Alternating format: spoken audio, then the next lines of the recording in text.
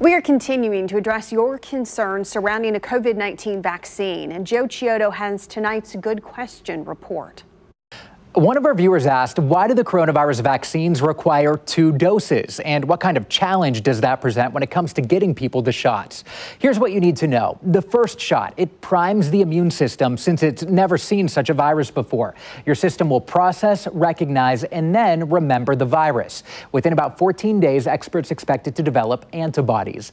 Now on to the second shot. It strengthens the immune response so you'll be able to better fight COVID if you contract it down the road. Researchers noticed after the second dose, participants produced even more antibodies. The 2 would be spaced out about a month apart. You may also need a booster shot several years down the road, but we'll have to wait and see exactly how that works. Now, there are 2 major issues with 2-dose vaccines. First, double the vaccination. Well, that means double the work, so costs will increase.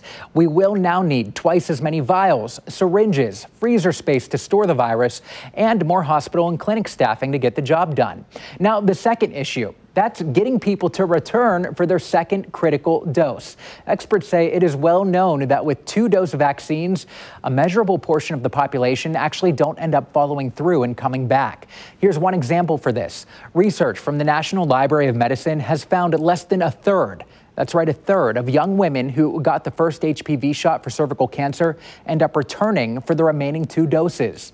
It will be very important for doctors' offices and hospitals to keep track of people's vaccination records in order to send them timely reminders to show up for that second shot. They plan to do that via index card in the mail.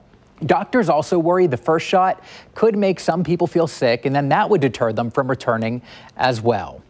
While it is common to have a 2-dose vaccine, the circumstances surrounding COVID actually are not common. According to the Immunization Action Coalition, this is the only time in history that the world has faced a serious immediate pandemic threat to the population that requires a 2-dose vaccine.